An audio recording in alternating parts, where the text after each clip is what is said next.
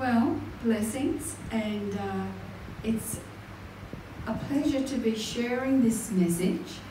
I had so many choices of what I could share today because the Lord's been downloading so much during prayer time the last few months, and particularly with regard to our conference in Canberra.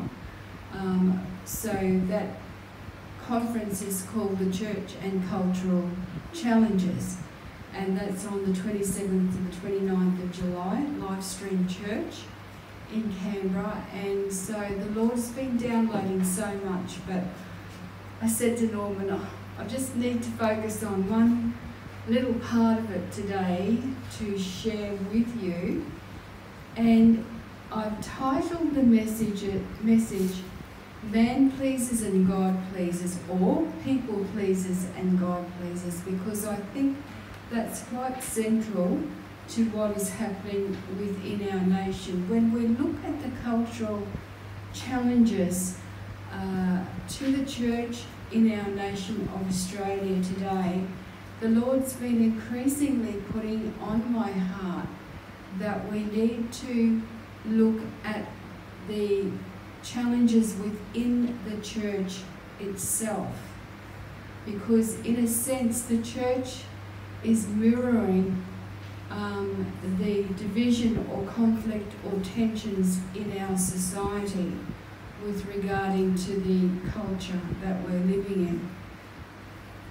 So as well as having left wing and right wing in the church, or progressives and conservatives, or traditionalists and modernists, or some people call them fundamentalists. I'm going to be liberals and others. I'm going to be looking at those at another time. But I just want to flag that the divisions we see in society, we've got them in the church as well. And interesting, Mum said to me as we were leaving the prayer room just before the service that scripture about a house divided itself can't stand has been on her heart lately. So in a sense, that is part of the message today. So what the Lord wants us to do is to reverence Him and obey His commands, rather than having a fear of man or a fear of people, and obeying what the world is telling us to do. And so this is a very challenging message, I think.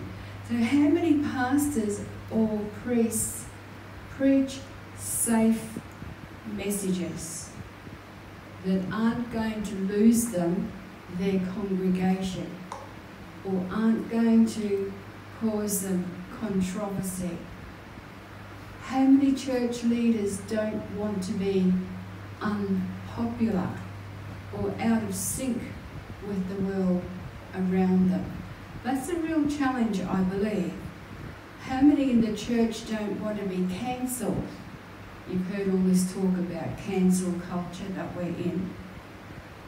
Or don't want to be labelled politically incorrect, or divisive, or lacking in compassion.